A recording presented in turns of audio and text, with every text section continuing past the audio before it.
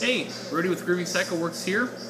Got a lot of questions about welding with titanium and how to make sure that we purge both inside and outside the tube. So today I thought I'd shoot a quick video showing you the setup that I use for welding the caps on the end of our love handles. This is a tough little segment to work with because not only do you need to get full coverage on the outside around both the flat surface and the corner around to the cap, but you also need to get inside the tube to make sure that there's no contamination when you're all done. The way I accomplish this is I made a little fixture here that's two-part. The first part is a little rolling fixture that allows me to rotate the piece while it's on. The second is a small chamber that holds the entire grip section in it as well as the cap. It's slotted on top to allow me to insert the piece into it. And then I have that attached through some tubing to allow me to purge the inside, escaping through the upper hole, as well as from the outside. So, let's get at it. I've been purging the inside, allowing sufficient time for it to evacuate probably 2 to 3 times its internal surface space. So now I'm going to turn down my gas using my manifold so I don't create any internal turbulence within the piece. And now we're going to weld the cap on. So, granny glasses on so I can see a little bit better. Helmet. The helmet I use is just a standard fiber helmet. Standard lens with a gold cover on it. That way it helps me to see the puddle a little more clearly. Has a nice big window as well. I grab the cap here, set of tweezers. I slide it down through the slotted section, and then press the grip up against it to hold it in place. I'm going to tack it around 4 times before I then sequentially weld all the way around it.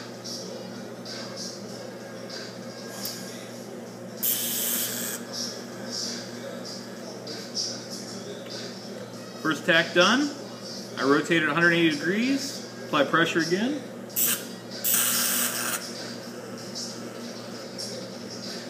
I've got my post flow, or how long the gas continues to flow after the arc is done, set fairly long, so it allows me to rotate to the new position without losing any of my gas flow.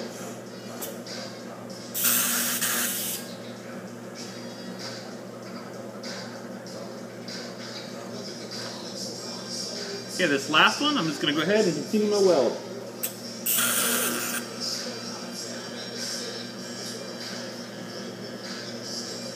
Slowly rotating my grip as I go.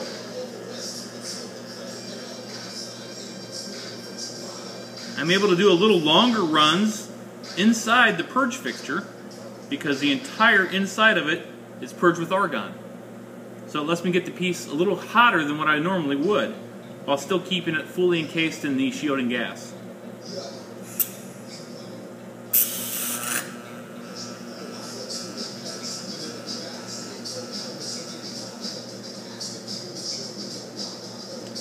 Pausing at the end of each run to make sure that my metal cools underneath the external flow of gas before I move on.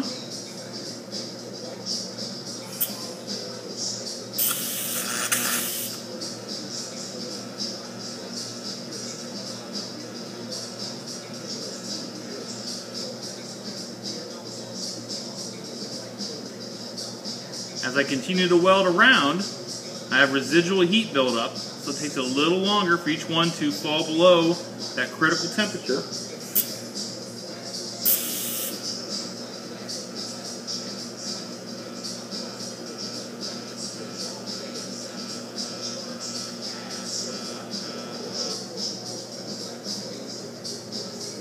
This last one here, I'm just going to hold it, give it another tap. Keep my post flow going to make sure that I have it fully cooled in the inert gas before I pull it out.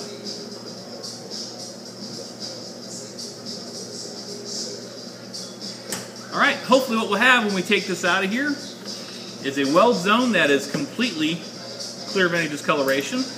We typically have just a little bit of discoloration on the very middle of the cap where it presses up against the inside support. It tends to retain heat there. And we'll just rotate this thing out of here.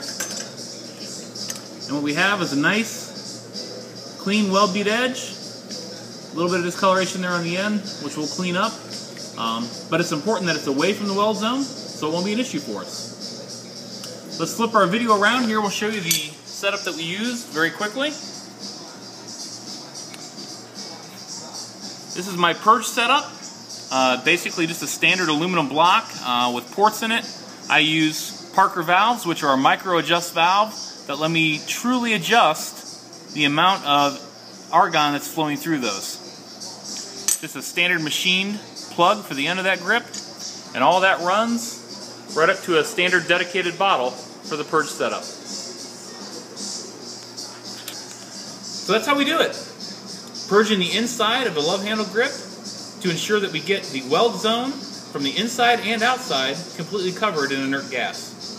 If you have any questions, contact me at Rody@GroovyCycleworks.com. Thanks.